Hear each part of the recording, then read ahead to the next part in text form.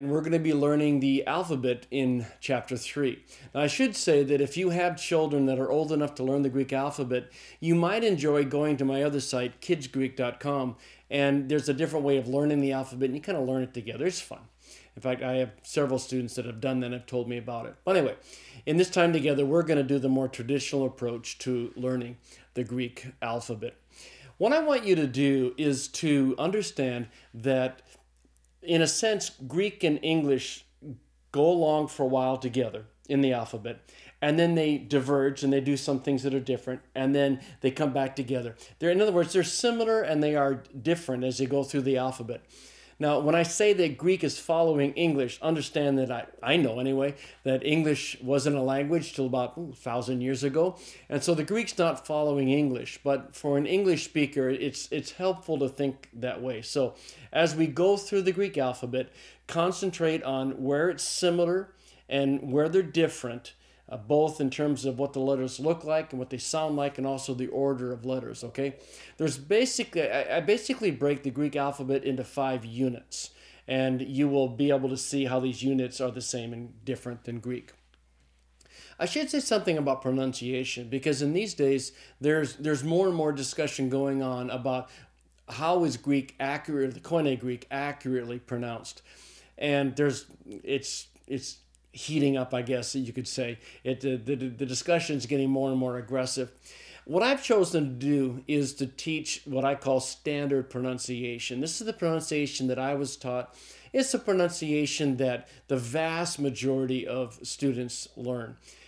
Doesn't make it right, but it's standard pronunciation. One of the things I like about standard pronunciation is that it has a different sound for every vowel and consonant.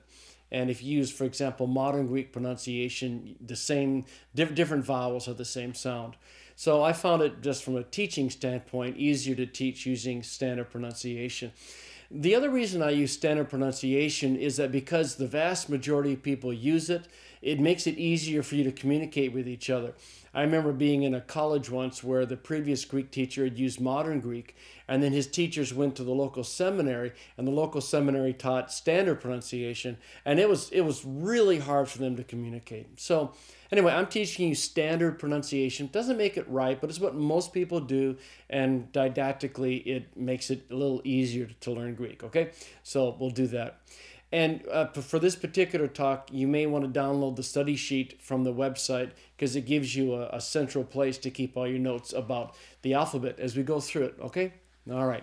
Well, let's start in the first unit. The first Greek letter is the letter alpha. It's pronounced like in the A sound in the English father. So alpha is as in father. Second letter is the B sound. It's called beta, like in the word Bible. The third letter, there's no C in Greek, so this is where we have the G sound. It's called a gamma.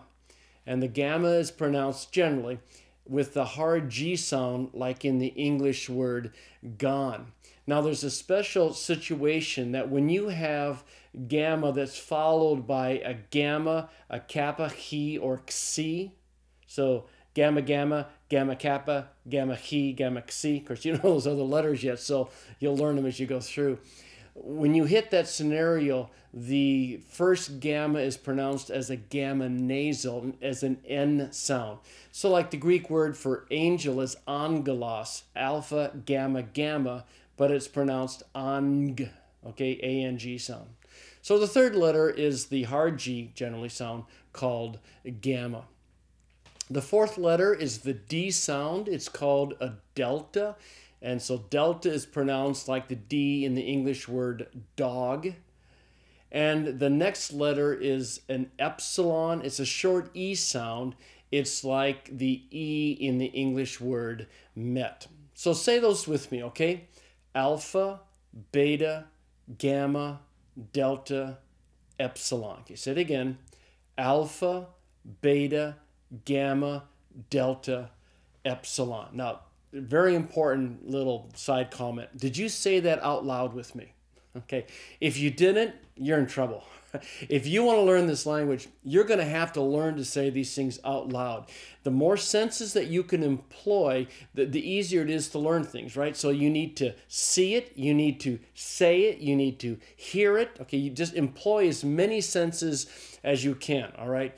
And some people are hesitant to talk to themselves or to have other people see that they're talking to themselves. I don't have that problem. I talk to myself all the time. As a friend of mine once said, sometimes it's the only way to have an intelligent conversation. Well, maybe not, but anyway, I talk to myself all the time. I'd really encourage you to be talking to yourself. And again, if you're embarrassed about that, then go into your inner room and shut the door and pray and then talk to yourself, all right? So you have to be saying these things out loud as much as you can. We're learning a language. This is verbal, okay? So say it with me again. Alpha, beta, gamma, delta, epsilon. Okay, that's the first of the 5 chunks where Greek and English are pretty close. In the second chunk in the Greek alphabet, we have some letters that are a little different, okay, and there's 3 of them. So there is the zeta. This is the Z sound, but this is where the Greeks put it in the alphabet. The zeta is the Z sound, as in the English word days. Now, there is some controversy about how to pronounce the zeta, even in standard pronunciation. Some people want it slightly plosive, like a DZ, z, z together. But I teach it as a simple Z sound. I think most people do teach zeta as a simple Z sound. So zeta is the Z sound pronounced like the Z in days. The next letter is the long E vowel. It's called an eta. All right, and I know it looks like an N, but it's not. It's the eta. It's a long E-class vowel. And we have this in English, for example, in the word obey, okay? So eta is the A sound, as in the English word obey. We think of it as an E-class vowel, but it's pronounced A, okay? All right. Then the next one in this little short is the theta. Now, there are 4 letters in Greek that are pronounced with 2 sounds, like TH or PH or something like that. Well, this is the first of them. This is the theta. It's the TH sound, like in the English word thing. All right? All right. So let's say all of them from the beginning together. Say them out loud. Alpha, beta, gamma, delta, epsilon, zeta, eta, theta. Okay, say it again. Alpha, beta, gamma, delta, epsilon, zeta, eta, theta. Okay, very good. Okay, let's go on to the third. This one's going to be a little longer than the other ones. The next vowel is the iota. It's the short I sound as, well, it can be short and long. And this is one of the interesting things about iota. It's a short I sound, as in the first I in the English word intrigue, but it's also a long sound, and when it's long sound, it's pronounced as an E. Again, just think of intrigue. The first I in intrigue is the short iota sound.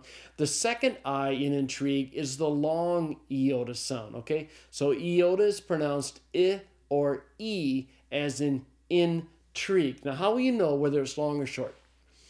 Well, there are some clues that I'll be showing you along the way, but for the most part, just listen to your teacher, because that's how I pronounce these letters. You'll listen to your teacher say the words, and you'll just pick up whether it's an I or E sound, okay? So don't worry about it. Again, there are some clues, but for right now, just be content to know that the iota is the Greek I, and it can be pronounced both I and E, okay? Good. So it's iota, and then kappa, it's the K sound. So kappa is pronounced like the K in kitchen. And then there's the L sound. It doesn't look quite like an L in English, but it's the L sound. It's the lambda. So the lambda is the L sound pronounced like the L in law. Okay, so iota, kappa, lambda. Mu. Mu is the M sound in Greek, so it's pronounced like the M in mother. So there's mu, and then nu. That's the N sound. So the nu is pronounced like the N in the English word new.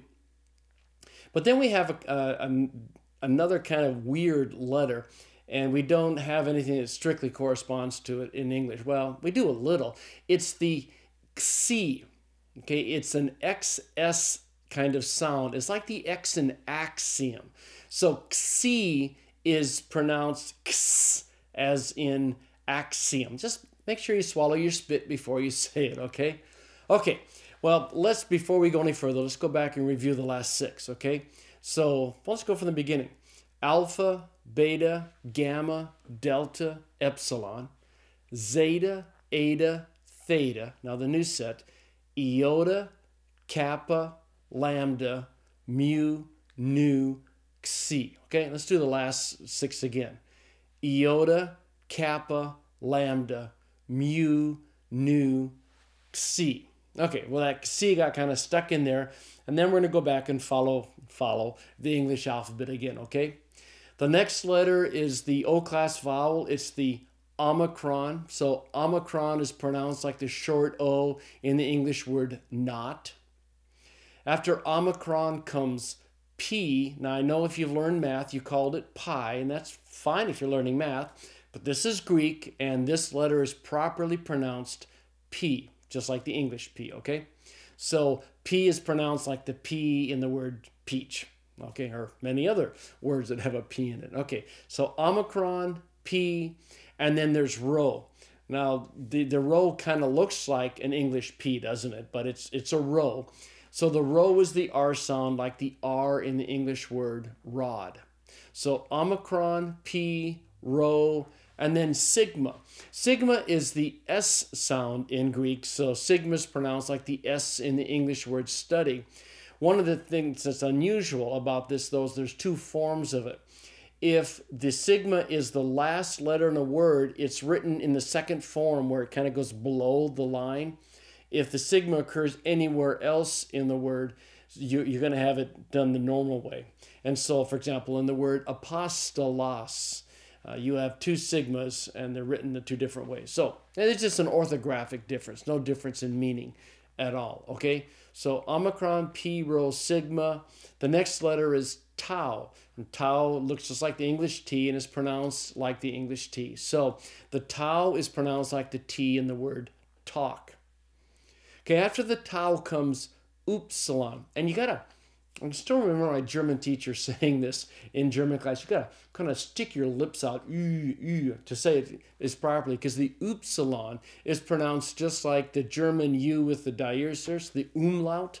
Okay, umlaut, the upsilon. Okay, just stick your lips out and say it, all right? So let's look at this last group again. We have omicron, P, rho, sigma, tau, upsilon.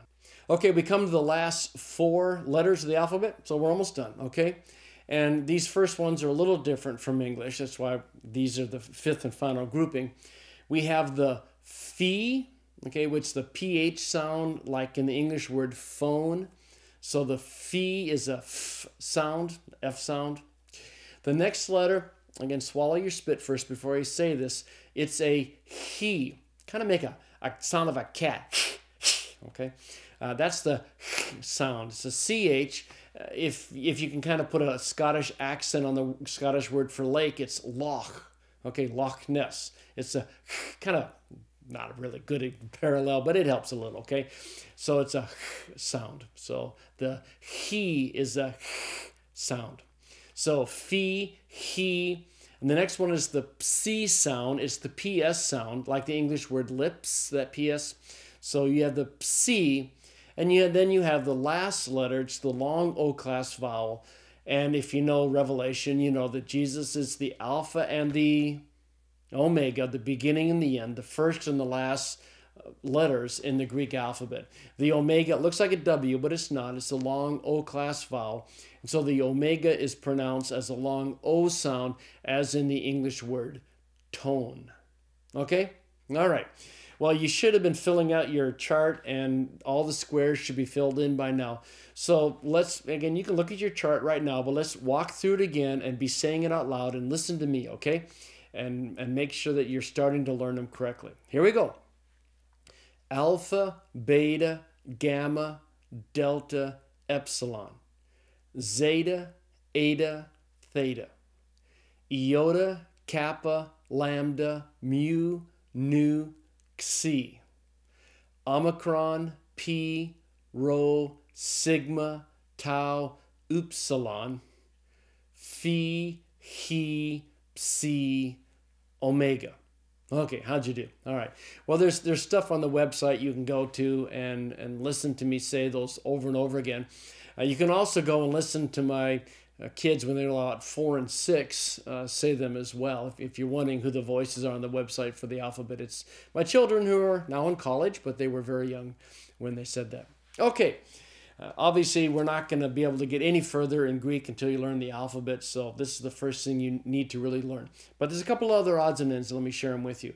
First of all, make sure you know which ones are the vowels, okay? So the vowels are alpha, epsilon, eta, iota, omicron, upsilon, omega. So make sure you mark those in your chart or highlight them in the textbook, and make sure you can always identify those 7 vowels. That's going to be really important. Okay, a couple of other things. There's something called breathing marks in Greek, that if a word begins with a vowel or a rho, there's going to be a little mark over that initial vowel or rho. And that's called a breathing mark. And there's 2 of them. First breathing mark is called a smooth breathing mark. And it's like a little C, but it's backwards. And so, for example, you would find this on the word apostolos. Okay, see that the mark over the alpha, that's the smooth breathing. It indicates absolutely nothing. Okay, it's not pronounced, it's not transliterated. There's a history behind it, and it's an easy thing to learn. Okay, but anyway, that's the smooth breathing. It's not pronounced. It's just there. Okay. But the second breathing is important. It's called a rough breathing, and it's shaped, you flip the smooth, it looks like a regular C.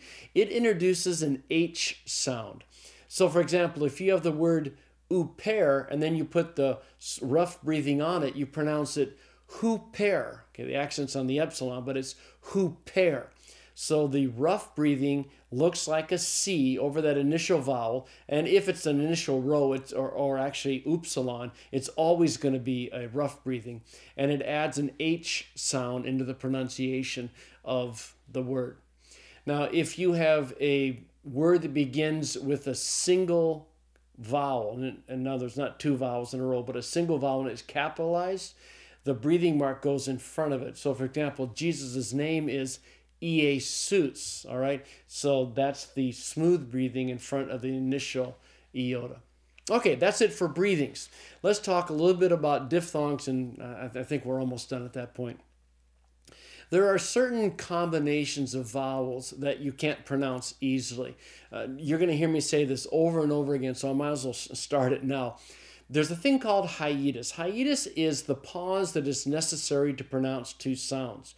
It's why we don't say a apple, we say an apple. Okay, in English, the N is added to make it be able to be smoother. You don't have to go, apple. Okay, Greeks don't like that hiatus. They really don't like it. And you're going to find a lot of the stuff that happens in the Greek language is in order to get away from having to go, and be able to pronounce them smoothly, okay? Well, a lot of times when you have 2 vowels together, it would take a sound to say them. And so what Greek does is, and many languages do this, is that those 2 vowels form a single sound, okay? So when you have 2 vowels that form a single sound, it's called a diphthong. I always thought it was diphthong, but it's not. It's diphthong, all right? So a diphthong is when you have 2 vowels that create 1 sound, and in Greek, the second vowel is always going to be an iota or an upsilon. Okay, so the first vowel can be a lot of different vowels, but the second vowel will always be an iota or an upsilon. And when you see this, you can be pretty much assured that you've got a diphthong. Well, let me show you the chart, and we'll walk through the pronunciation of all the different diphthongs. Okay, the diphthong alpha iota is pronounced I, like in the English aisle, and so the Greek word that I have listed in the far right column is pronounced iro. The diphthong epsilon iota is pronounced a, like in the English word 8, so the Greek word is a, means if, but you say a. The diphthong omicron upsilon is pronounced like the oi in oil, and so the Greek word is pronounced oikia. Now you notice I said oikia. Okay, there's a clue that it's not oikia, it's oikia. It's a long iota. How do I know that? That's how my teacher said it. Okay. The fourth diphthong is alpha upsilon. It's pronounced ow, like in sauerkraut. And so the Greek word is pronounced autos. And the next diphthong is the last of the common diphthongs. Omicron upsilon is pronounced oo, like in the word soup. And so the Greek word is pronounced oude. The final three diphthongs are not quite as common, but you need to know them. Upsilon iota is pronounced hui, as in sweet. And so the Greek word is pronounced huios. Notice that's the rough breathing over the iota. Huios. And then the last two diphthongs, epsilon upsilon and eta upsilon, are pronounced u, as in feud. So the Greek words are pronounced iothus and euxanin. Okay, last couple things on diphthongs. One is that you've already seen on the word huios. When you have a word that begins with a diphthong, the breathing is over the second vowel of the diphthong. If in fact that diphthong is capitalized, it will still be over the second vowel of the diphthong. So that's nice. There is something called an improper diphthong, and that's when you have alpha, eta, or omega, and when it was followed by an iota, the iota is subscripted, goes under the long vowel. It's not pronounced, but grammatically it's really important that you notice that that iota is sitting under there, okay? But those are technically classified as improper diphthongs, but the iota is not pronounced, okay? And finally, there's a thing called a diaeresis. Again, you have diaeresis in other languages as well. A diaeresis is the two dots that we put over a vowel to say, we know that these two vowels are generally pronounced as a single sound. They form a diphthong, but for whatever be the reason, the second vowel is to be individually pronounced. So we put the two dots, the diaeresis, over the second vowel to say this isn't a diphthong. It's actually two vowels. And what's going to happen is that you'll syllabify between those two vowels. So the name Isaias is how you would say the name of the prophet, Isaias. Okay? All right. Not an easy word to say. All right. What I always do at the end of every chapter is put up a summary and just to remind us what we've learned. Okay? So let's look at the summary right now. Well, we learned the alphabet. And the alphabet is alpha, beta, gamma, delta, epsilon, zeta, eta, theta, iota, kappa, lambda, mu, nu, xi, omicron, pi, rho, sigma, with the two different ways it's written, tau, upsilon, and then finally phi, chi, psi, omega. We learned that the 7 vowels are alpha, epsilon, eta, iota, omicron, upsilon, omega. And we learned that words that begin with a vowel or rho are going to have a breathing mark. The smooth breathing is the backward C. It's not pronounced. The rough breathing looks kind of like a C, and it introduces an H sound into the pronunciation of the word. If the word begins with rho or an upsilon, the breathing will always be a rough breathing. If a word begins with a single capital vowel, the breathing is placed in front of the vowel. And we saw the diphthongs, or when you have two vowels that make one sound, and the second vowel of the diphthong is either an iota or an upsilon. Breathing goes over the second vowel of the diphthong. We have improper diphthongs where the iota is subscripted under a long alpha, eta, or omega. And the diaeresis mark tells you that what normally would form a diphthong doesn't in this particular word. Diaeresis normally occur on like foreign loan words and proper names and stuff like that. Not always, but usually. Now, before you run off and do your workbook like you should, let me just say a couple things about the workbook. And this, again, is really, really important, the things that I share in class. First of all, do your homework. Please do your homework. What will happen sometimes is I'll have students and they've obviously read the chapter and they know the different facts, they know the letters of the alphabet and whatnot, but they can't translate anything. See, and that means they haven't done the workbook. The workbook is the place where you synthesize everything, where you kind of take all the different facts of the chapter, join them with the facts of the previous chapters, and kind of make sense of it together, synthesize all the data. And so it's really important that you do the workbook, that you fight your way through the exercises, use the website when you need help, because without that exercise time, you're not going to really know the Greek language, okay? So make sure you do it. And second of all, you really should treat the workbook as a test. And what I mean by that is this. Read your chapter in BBG, in the grammar, memorize your vocabulary, memorize your paradigms, or whatever there is in that chapter to learn. Shut it, put it away. If you need to, put it in the other room. Open up your workbook and do everything that you can. What you don't want to do is to leave the grammar open and be going back and forth between the workbook and the grammar. That just means you're not going to be learning the grammar, okay? So get the grammar far away from you and focus on the workbook and do everything that you can. And if you forget a word or an ending or something, then just skip it and go to the next sentence in the exercise, okay? Do all of the chapter, then go back, reread the grammar, check your memory work, check your vocabulary, whatever you need to, and then come back and do the ones you couldn't do before, okay? But what you don't want to do is just flipping back and forth, because it's just death. I mean, it's just death, okay? So treat the workbook as a test, and you'll learn it. You can do this, all right? You can do this, all right? Well, have fun with this chapter.